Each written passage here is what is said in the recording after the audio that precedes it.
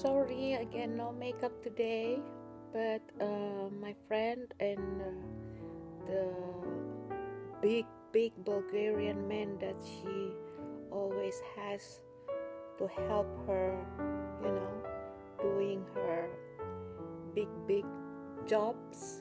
I don't know how you call that. How do you call that? Not gopher. What do you call that? You know? When you hire someone who can carry things, heavy things like that. So anyway, they came here. My God, she brought this big empty suitcase, saying, "Oh, this is for your pots and pans, okay? You put your pot because they're old anyway. I can't use it." And then the man brought all these boxes.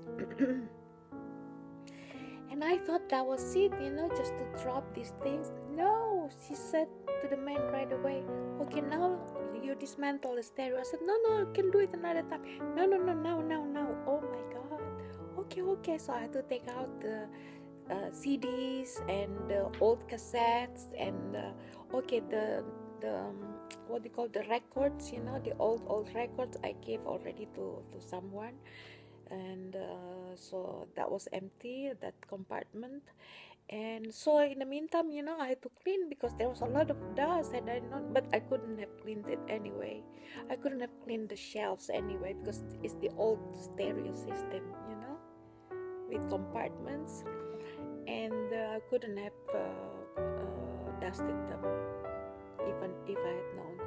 So, while the man took out the cable, untangled the cable, everything, I had to wipe with the damp cloth just to get rid of the dust. So I felt bad also because it was a good idea to do right away.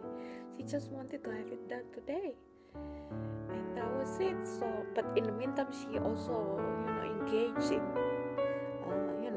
the discussion of my situation because I'm still entangled in one situation. I can't tell you everything, but so she tried to to assess also my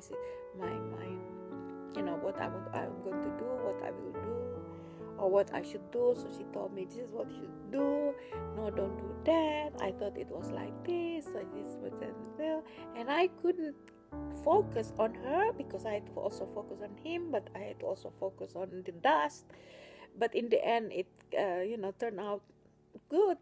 Everything was done in a nice way. So I was so pleased, that she just took charge and did everything for me when I wasn't even thinking on what to do. So, oh my God, I'm so glad to have her, as my friend here in Milan. I have also another Italian friend who's also,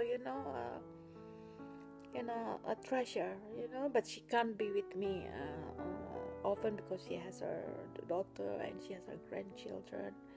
But I think I want to see her this weekend if I can. I think I'm gonna call her. Let's get together this weekend. And I have my American friend who's also such a darling, my God. And they were not friends when Pietro was alive. They were friends, yes, but they were not like close friends. And then suddenly these true golden hearts of these ladies, this, my God, they just impressed me. They took me by surprise how good they are. God bless them because they're such good to me, and of course I'm also good back to them, and I feel so comfortable with them. I'm so happy having them around me here in Milan.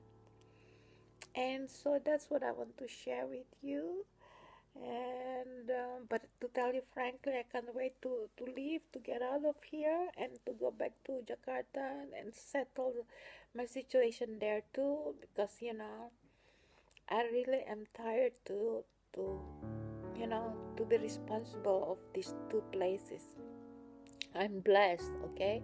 I am fortunate, I'm lucky to have been given this kind of life. But now that I'm alone, I don't think I can, go on taking care of these two situations, both situations, when I don't have anybody who rents, my house in Jakarta or buys my house. I have to give Milan up for the time being. But I can't plan, let's just see, I'm just taking one day at a time, and let's see what is best.